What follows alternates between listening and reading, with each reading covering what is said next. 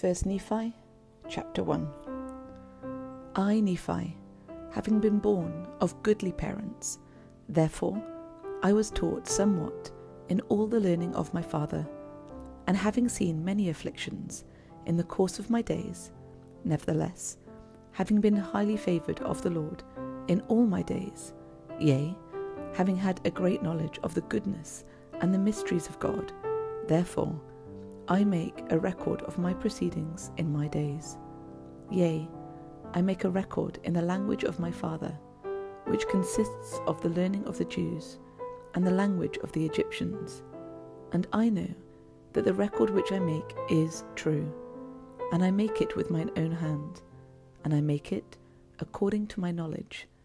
For it came to pass in the commencements of the first year of the reign of Zedekiah, king of Judah, my father Lehi, having dwelt at Jerusalem in all his days, and in that same year there came many prophets prophesying unto the people that they must repent, or the great city Jerusalem must be destroyed.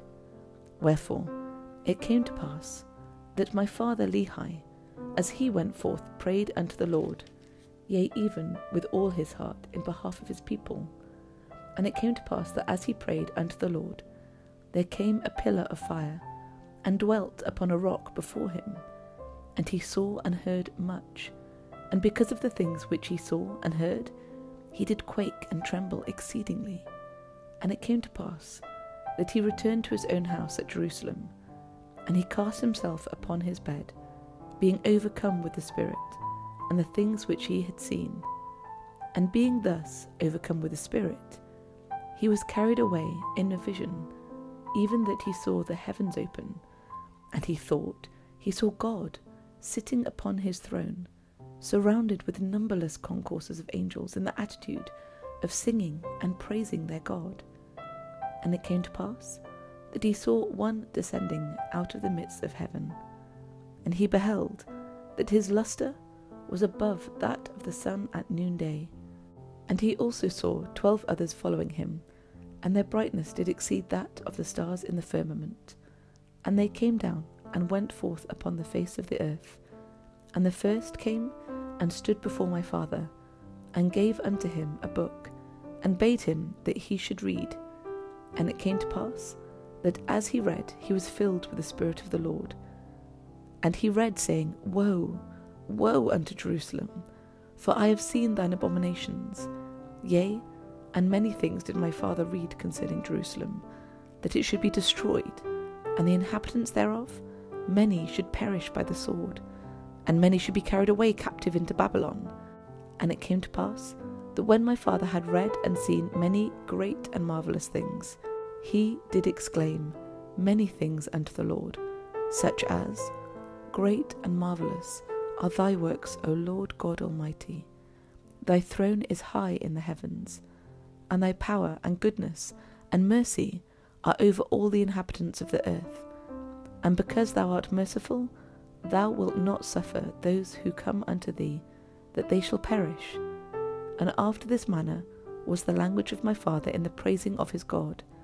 For his soul did rejoice, and his whole heart was filled, because of the things which he had seen, yea, which the Father had shown unto him.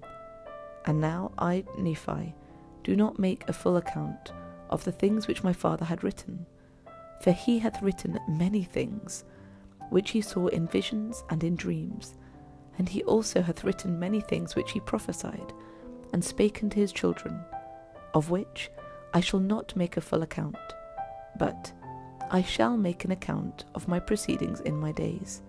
Behold, I make an abridgment of the record of my father, upon plates which I have made with mine own hands. Wherefore, after I have abridged the record of my father, then will I make an account of mine own life. Therefore, I would that ye should know that after the Lord had shown so many marvellous things unto my father Lehi, yea, concerning the destruction of Jerusalem, behold, he went forth among the people, and began to prophesy and to declare unto them concerning the things which he had both seen and heard.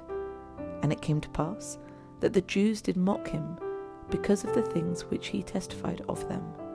For he truly testified of their wickedness and their abominations, and he had testified that the things which he saw and heard, and also the things which he read in the book, manifested plainly of the coming of a Messiah, and also the redemption of the world. And when the Jews heard these things, they were angry with him, yea, even as with the prophets of old, whom they had cast out and stoned and slain. And they also sought his life, that they might take it away. But behold, I, Nephi, will show unto you that the tender mercies of the Lord are over all those whom he hath chosen, because of their faith, to make them mighty, even unto the power of deliverance.